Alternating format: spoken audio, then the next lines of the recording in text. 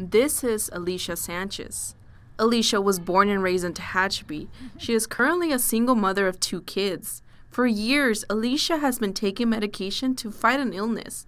But just a month ago, she received some devastating news. I was then diagnosed with the endometrial carcinoma. Endometrial carcinoma is a type of cancer that begins in the uterus and causes abnormal bleeding. She already spent a lot of money for her other medication.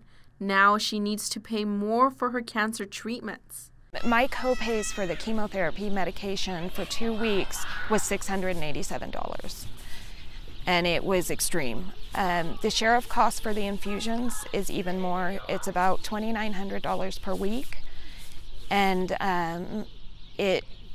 that's not including the other things that might come up along the way. I then asked her, how do you survive? Her answer, cooking.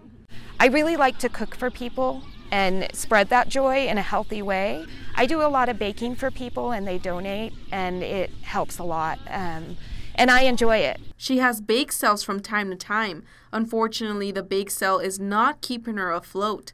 So her friends suggested her to create a GoFundMe page. And she did. That we should be able to turn to our community for help. And I had a friend encourage me and said there is nothing wrong with telling people that you need help. Alicia is currently unemployed because she needs to take care of her 2 children at home. The funds from her GoFundMe page will go towards her chemotherapy sessions and medication. For 17 News, I'm Karen Cruz Orduña.